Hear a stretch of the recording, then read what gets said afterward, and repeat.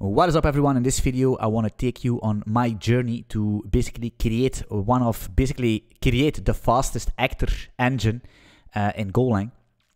And what is important if you want to create something that's very fast is measuring, right? If you don't measure your stuff, if you don't measure your logic, you don't know where the bottlenecks and the troubles are coming from, right?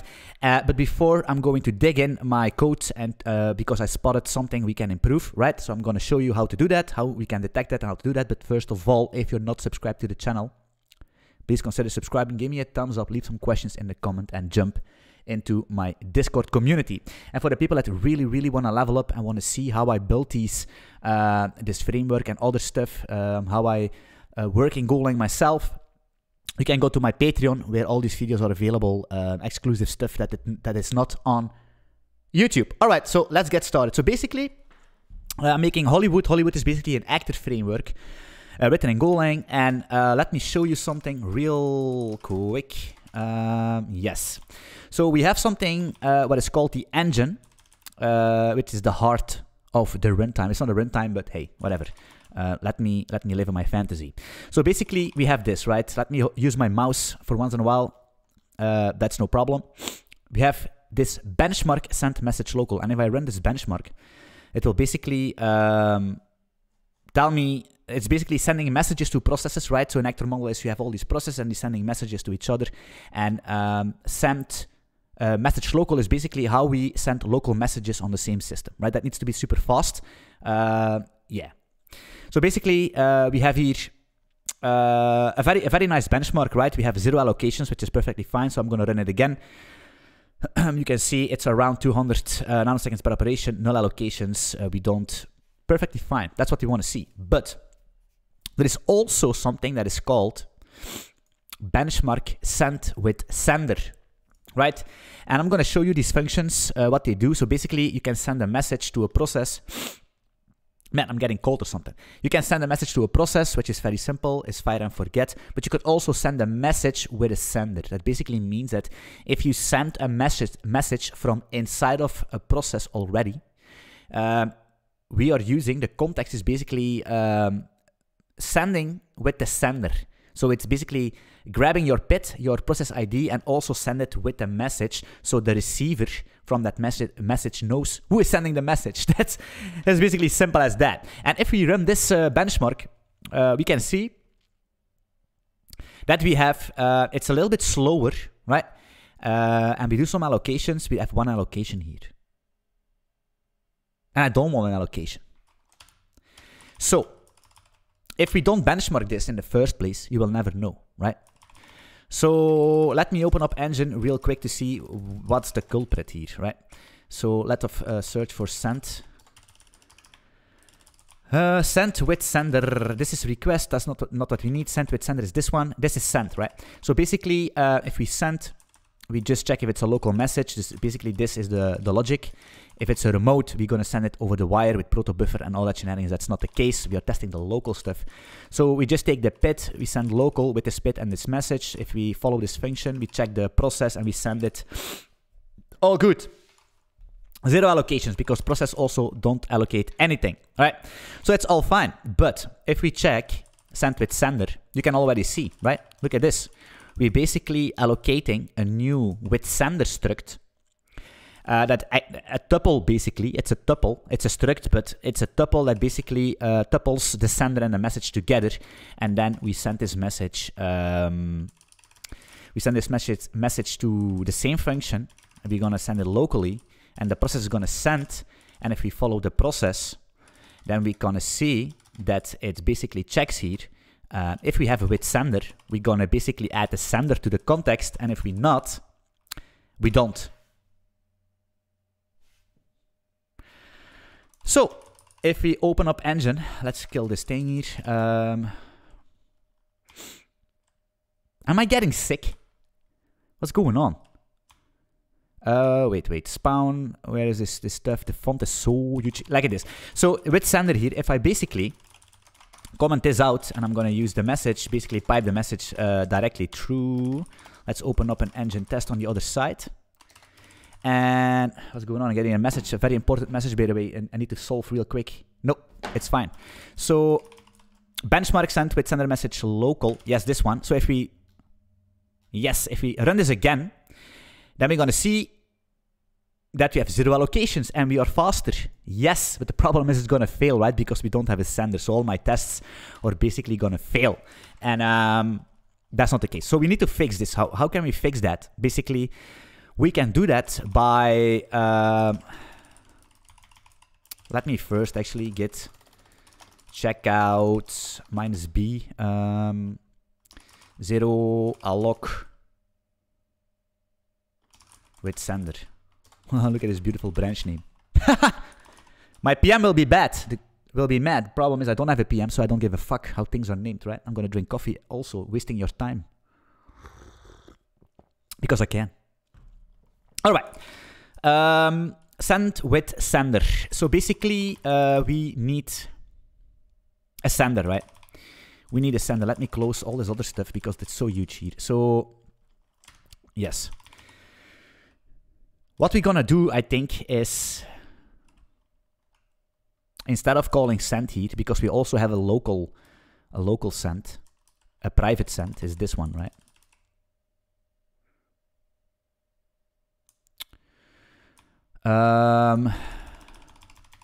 I'm thinking actually, because this is a private, this is a public thing, so we don't want that. So what I think we need to do is basically make an engine.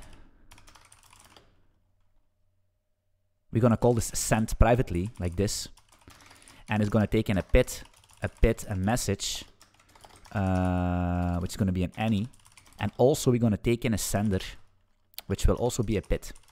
And that's always the case, because if you don't have a pit, if you don't have a sender, then we just do it, we set it null. It's all good, right? So what needs to happen is that we're gonna copy this shenanigans here, right?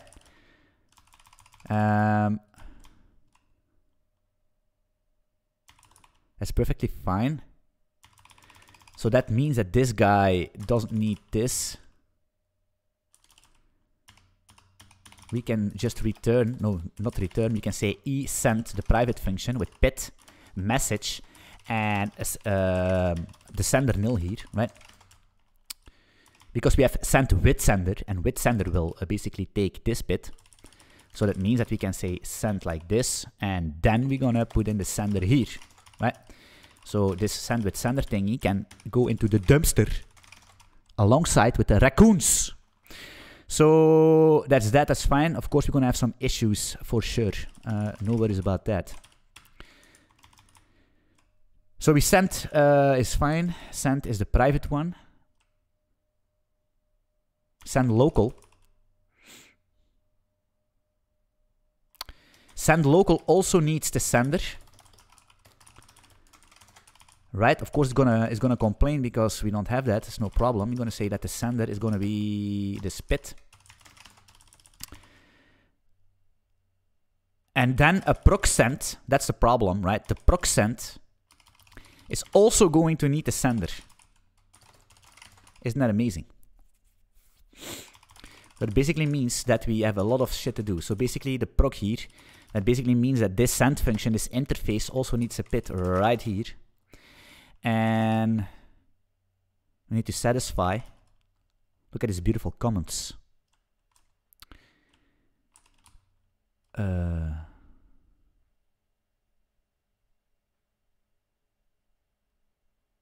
Shit. I knew there was a reason I'm using with sender.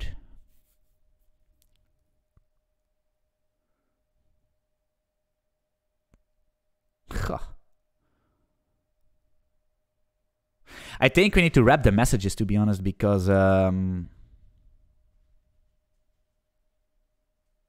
we can't. There's an allocation.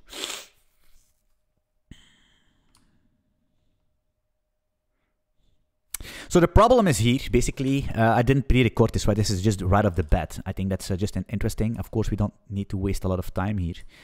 The problem is, look at this send function, right? So we basically pipe it to the inbox.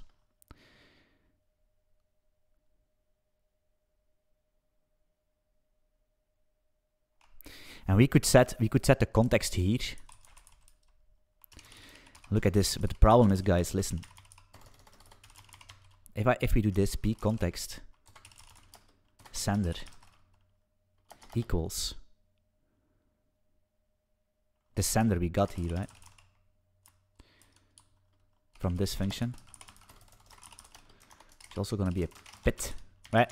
That's a problem, right? Because this send will be called in Go routines. And the send will be called in Go routines, right? So that's why this is super safe to use, this channel.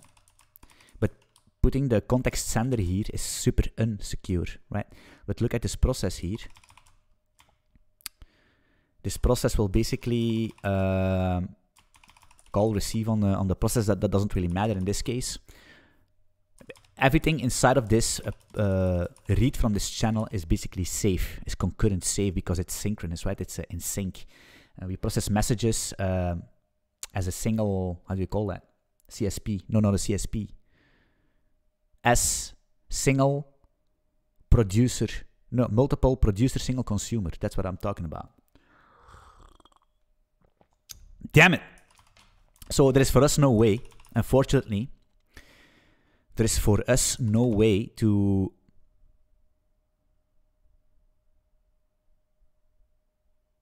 wait, what, you know what we could do? Ha! Look what we're gonna do. Look at this. Look at this. Look at this. Chan.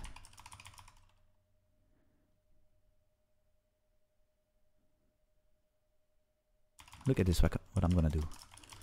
Look at this big brain place.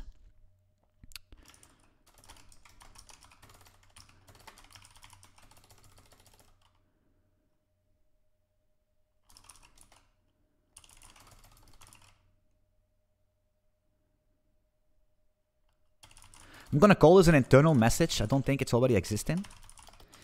And this internal message will basically hold the... Let's call an envelope.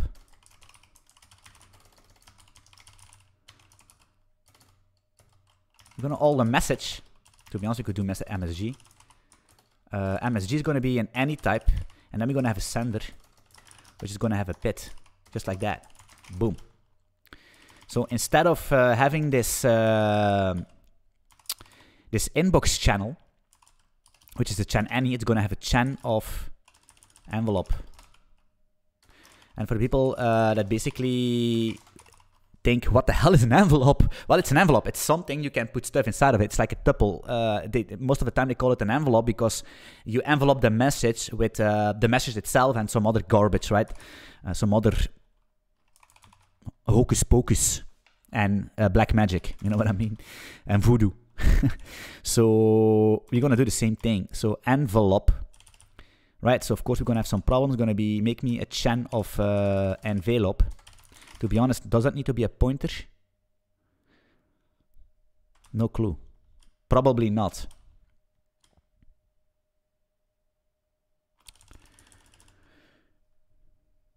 All right, so there's gonna be some issues, right? So,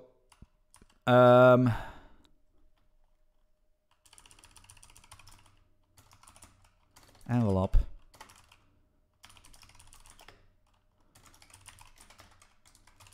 Damn, it's gonna be so nasty. It's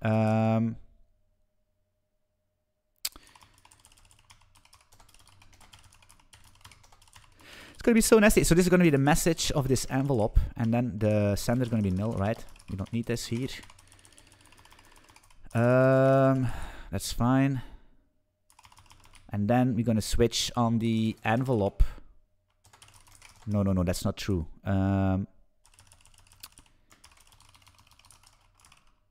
Env. Gonna be the env type. No, the env type, that doesn't really matter. So this with sender thing is bad, so I'm gonna comment this out. So basically we don't need to switch at all. So we're gonna set the p context sender is going to be the envelope sender, right? And the p context message is going to be the env message. Oh, proto and reflect and everything. Look at that. like this, right? So that's what's gonna happen.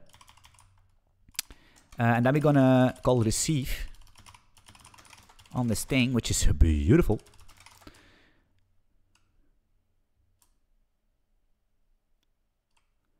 Of course, yes, that's fine. So we're gonna make this envelope here. Envelope. Maybe we should make a function for that, like a little constructor thingy. So we're going to say that the message is going to be the message, and the sender is going to be a sender if one, right? If one. Just like that. Can I do a make test? Of course, I think something is going to bork. The local.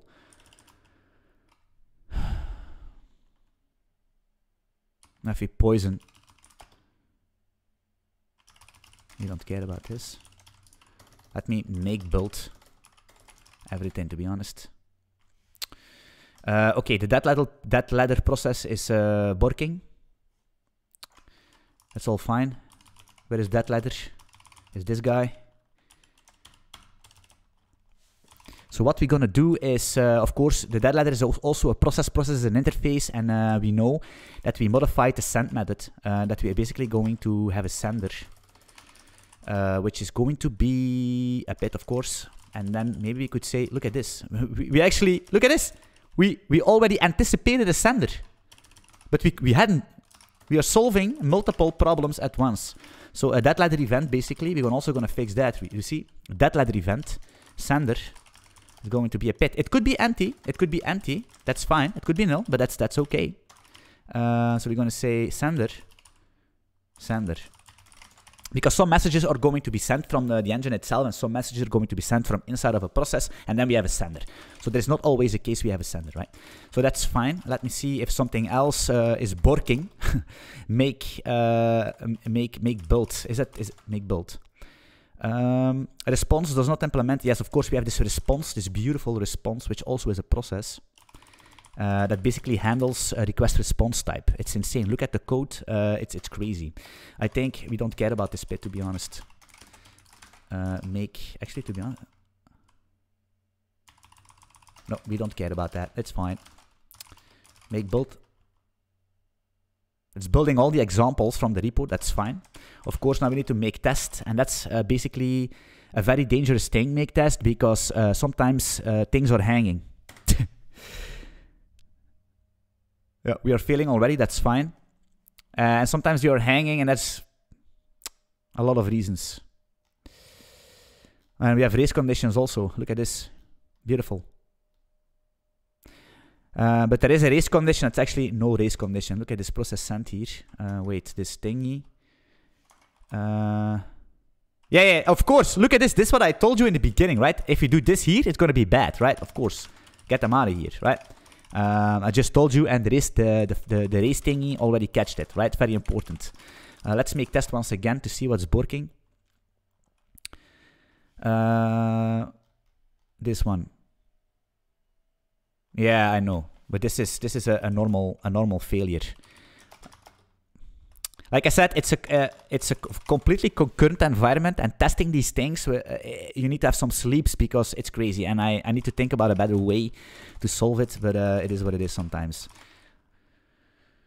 I'm just thinking what is failing. Again, this one.